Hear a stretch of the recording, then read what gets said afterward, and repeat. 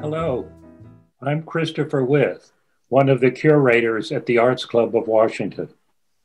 Throughout the year, the Arts Club hosts monthly programs selected and installed by one of several curators. The works I selected this month for display at the Arts Club are creations by Blair Jackson and Anna Kang Burgess. Ms. Jackson presents a series of frontal and unadorned photographs of buildings old and abandoned or reinvigorated for new uses, full of mystery and a sense of timelessness. No people inhabit these spaces, but their presence is felt through signage and graffiti.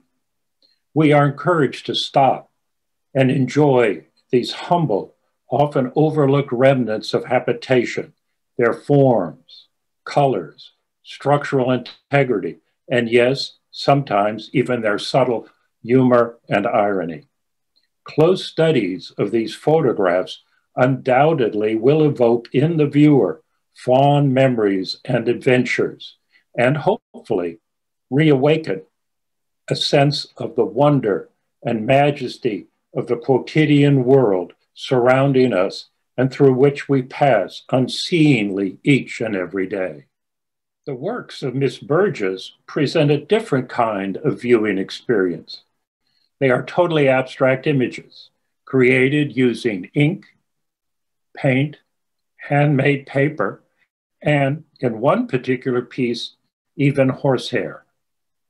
The delicate swoop and swirl of the ink reveal her Asian American heritage, and her compositional structures suggest the delicate influence of Robert Motherwell, interpreted through feminine eyes. And yet, like Miss Jackson, her pieces are rooted in her experiences of reality and the world we inhabit. Titles like Canyon, Distant Storms, and Stratum make the connection clear.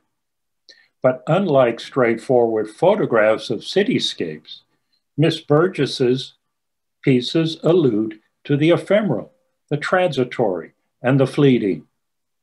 They suggest a passing shadow, the sensation of wind or rain, or the lightness of clouds.